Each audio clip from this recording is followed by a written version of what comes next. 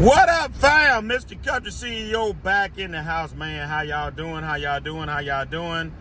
It is Saturday morning. I'm coming on here, give y'all some game and update. I won't be live with you this morning. I got to go teach a leadership class to youth leaders. So that's my task this morning in the other arena that I do flow in.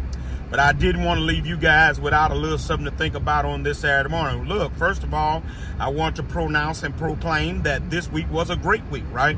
I think I told you last 3 were good weeks. We're on a 4-week run now. We have had 3 good weeks, and then I can say that this week was a great week, right?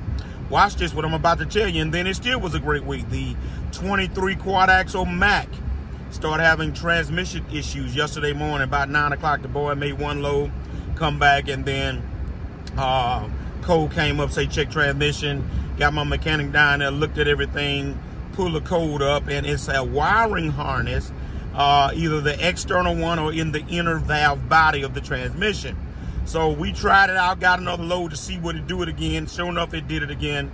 And so we got it on over to the Allison guy yesterday evening. He started, it wasn't the external, so he's got to go in it. Hopefully mid-morning Monday, it'll be fixed. Nothing serious, just one of those things. The wiring harness got a short. All right, but it still was a great week, right? That truck made all week and still gonna get at least 5 hours yesterday, so I ain't tripping.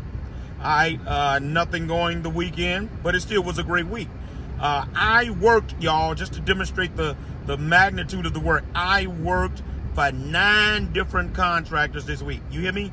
9 different contractors this week. CEO, why are you doing that? Well, I like to spread myself around. Why is that a good thing? Because if you put too many trucks with one contractor, that contractor cancels out, machine get broken, anything crazy happens. Look at all those trucks that you get knocked off one job, right? So I like to spread myself around, no more than 3 or 4 at a time, unless you know, there's an opportunity there or it's a little slow and I need to do that, right? But I love to spread them around 3 or 4 different spots. That's the luxury, that's the beauty of having multiple trucks. So you can be able to serve more than one customer and your company can grow like that.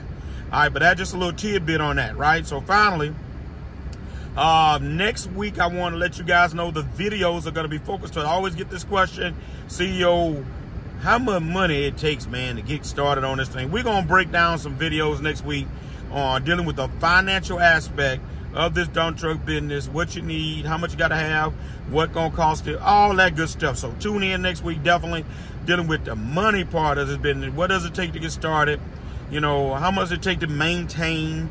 How much does it take to grow? You know, all that good stuff, right? So stay tuned for that.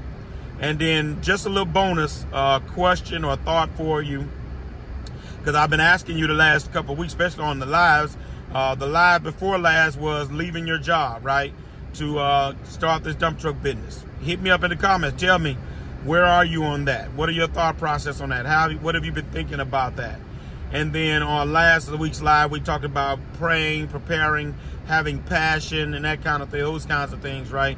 The kind, I wanted to deal with the right mindset that is needed to be successful before you even get started, right? You got to have the right mindset going into something, because if you don't, your mind can sabotage what you're trying to do. Oh, that's a nugget right there. Dump truck business, South Louisiana.